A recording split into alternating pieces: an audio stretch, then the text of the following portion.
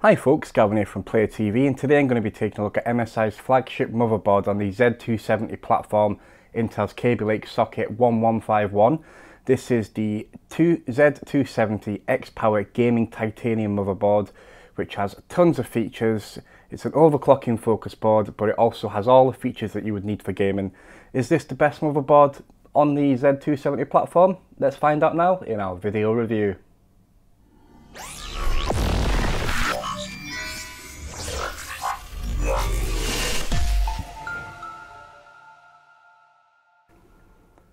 So taking a look at the MSI Z270 Xpower Gaming Titanium ATX motherboard, there's a lot of things I want to go through, I want to talk to, because it is a very extensive board and it's obviously, you know, very expensive as well. So talking about CPU support, it supports Intel Skylake and Kabylake desktop CPUs, so up to i7s, so you're looking at the i3s, the i5s and the i7s. Memory support. It's got 4 DIMM slots, which obviously has MSI steel armor on the memory slots. Now this actually does help with installation for extreme overclocking, which is very, very good. It's obviously very, very high spec as well in terms of memory performance as well. It supports up to 4133 MHz, so 4133 MHz OC on the memory. It supports up to 64 gigs, so you can have 4 16 gig DDR4 DIMMs in there, and obviously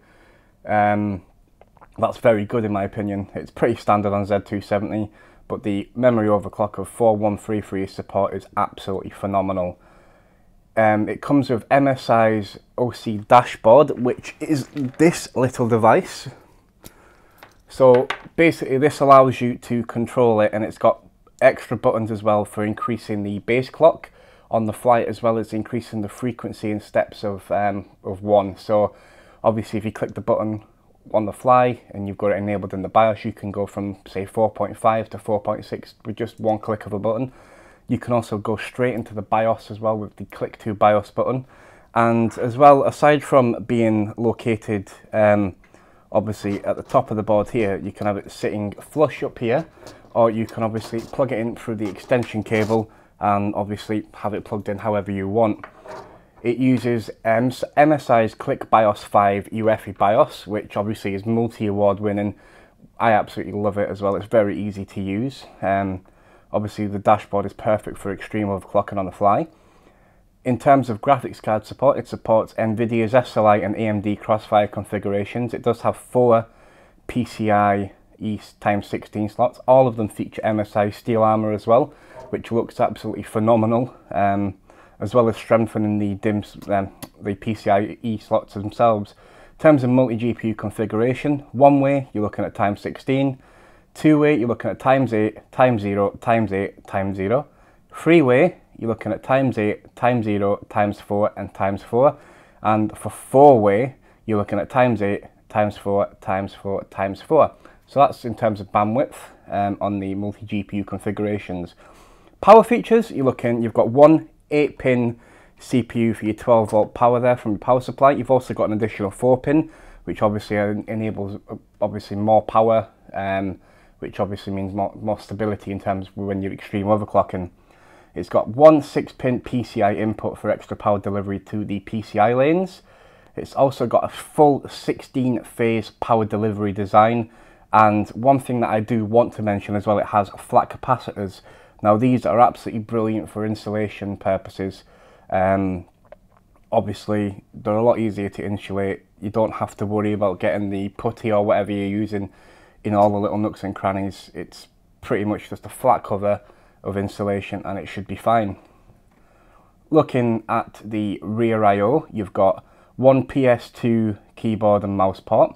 You've got one clear CMOS button, one HDMI port, one display port for your onboard graphics.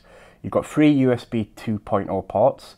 You've got 2 RJ45 Ethernet ports, which is absolutely fantastic. You've got 4 times USB 3.1 ports, and they are Type A. You've got one USB 3.1 Type A, and you've also got a USB 3.1 Gen 2 Type C as well.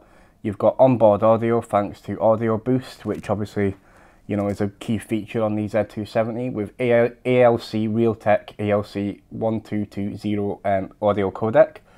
It's got 5 3.5mm audio jacks for 7.1 channel audio, and it has 1 optical and SPDIF out. The board itself features MSI's Mystic Light RGB, which obviously is syncable with other MSI RGB products, like the graphics cards that support it as well, which obviously in terms of design, it's fantastic. So the core board itself, obviously, with it being the Xpower Titanium, or should I say Xpower Gaming Titanium, it has a very strong focus on overclocking, and it's got a very strong focus on gaming as well. So the PCB is a very, very nice silver titanium. It does look a little white depending on the pictures that you look at online, but it is silver. The heat sinks themselves are titanium looking as well, and they look absolutely brilliant. The IO Shield heatsink looks absolutely phenomenal, and so does the Southbridge. It also has the MSI Gaming Dragon in a nice black contrast to the silver. In terms of SATA ports, you've got 6 SATA 3 ports. You've got 1 Turbo U2 port, you know, which is brilliant, and you have 3 M.2 ports as well. So you can have 3 M.2 drives in RAID. Obviously these will use PCI lanes on your CPU as well, so you need to obviously factor that in as well. And it also features an M.2 shield, which is designed obviously to help the thermals of your you know, your M.2 SSD. It does look good, but obviously if you have got 3 drives in there, I would take it off because it would obviously look better. My bad for moving the board there. So looking around the board, you've obviously got your CPU fan header, your MOSFET heatsink, sorry. You've also got a BIOS flashback button at the top just by the DRAM slots. You've got a pump fan, designed obviously for your all-in-one coolers if you're going to be using water cooling. Obviously this board is an absolute dream for overclocking in terms of Sub-Zero. I do like to obviously mention there is addition to the 6 right-angled SATA ports, there is 2 straight shooting ports as well. So it does have 8 in total, and I would like to retract the 6. I apologise. Looking at the buttons towards the bottom, you have a power button and a reset button, and you also have the same automatic overclock button, so you can crank it up to 11, press the button, and it will automatically overclock your Kabylake CPU or your Skylake CPU. Kabylake is obviously more supported, you know, in terms of overclocking, because Kabylake yields a higher overclock in general, on average, more than it does on Skylake. So you've got plenty of USB 3 front panel support. You've got 1 USB 3 straight shooting header at the bottom. You've also got 1 right angled one next to the 24-pin ATX power for your motherboard. One thing as well, you do get V-check points with this particular motherboard, so obviously extreme overclockers can check the actual running voltages as opposed to relying on the software, because software can be unreliable, but with a digital multimeter you can obviously, you know, be precise, and you know, precision is key when you're extreme overclocking as well. You've got obviously a LED BIOS post at the bottom, which is absolutely brilliant. A lot of other boards like Asus put it at the top, but when you've got everything insulated, you've got your pot on, depending on how you have your graphics, how you've got your full setup for overclocking, at the bottom of the board, you're obviously unhindered in terms of insulation, so you don't insulate all the board up to the top PCIe slot is absolutely, you know, fine. Plenty of fan headers around the board. Obviously this board is an enthusiast level board, and it is MSI's flagship motherboard. So do take that into consideration when looking, especially when purchasing. This motherboard retails for around £330 to £360, depending on your retailer of choice, of course. As I mentioned, it is MSI's flagship Z270 motherboard. It's the top, the creme of the creme, and it's obviously not just one of the biggest heavy feature set motherboards on the platform, but it's also one of the most heavy feature set motherboards in the world currently. So there is obviously a lot going on in terms of the Xpower Gaming Titanium, but let's see how it performs in our conventional benchmarks, and then we'll get back to you.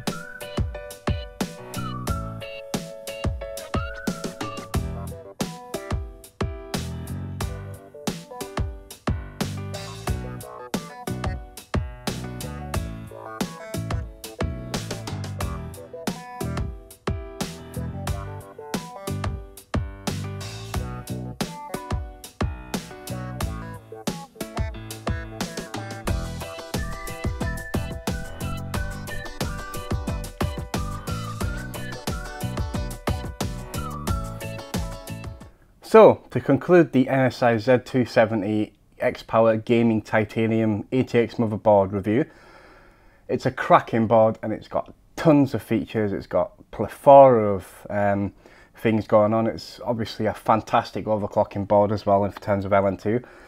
Now I did actually manage to put the Xpower Gaming, the Z270 under LN2 just for a quick play around, and I managed to hit 6 gigahertz even without full potting. So hitting the limit of 100 minus 120, that's what I was, obviously I'd cooled the pot down to and the chip down to.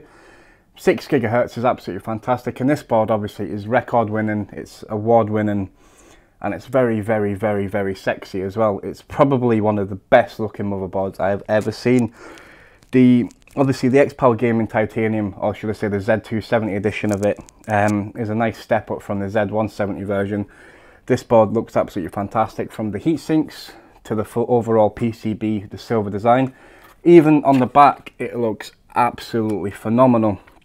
In terms of, you know, features, as I mentioned, it's got like 3 M.2 ports, so it isn't just overclocking focused, it's very, very high level enthusiast as well. So if you are looking for the best board on the Z270 platform, or at least one of the best boards, one of the top 3 boards, then the MSI Xpower Gaming Titanium is obviously an absolutely solid choice. It's one of the cheaper top end boards, so obviously Gigabyte's board costs top board costs £500, Asus's top motherboard £500, MSI's flagship motherboard is around £350, £360, so there's a massive difference in price between the 3 boards. Obviously we're going to be doing a shootout between the Xpower Titanium and the Apex from Asus in terms of overclocking boards, but obviously focusing more on the MSI board itself because it is obviously the Xpower review. This board is so cracking that I'm going to award it platinum. Now obviously platinum doesn't go to many products, and it's pretty fitting. This should be called the Xpower Gaming Platinum board in my opinion. It is absolutely beautiful.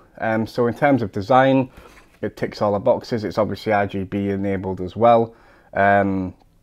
You know, in terms of overclocking, it's absolutely fantastic. The only thing I will mention is, you know, a lot of extreme overclockers will favour other boards with 2 DIMM slots, only for memory overclocking, but in terms of pure core frequency, the Xpower is an absolute winner. In terms of enthusiast level overclocking, so if you're going to be using all-in-one coolers, CPU coolers, you're going to be using custom water loops, then this board obviously is going to do everything any other board can do and more. It's got plenty of power delivery. It's obviously got a full 16-phase design, which, you know, is adequately cooled by the MOSFET heatsink. Yeah, and everything about this board to me screams quality. Couple of things I'd like to mention as well before I go. Obviously Platinum Awards is absolutely brilliant. Some of the accessories that come with it. So the OC dashboard, obviously it comes with an extender cable and you can plug it straight in.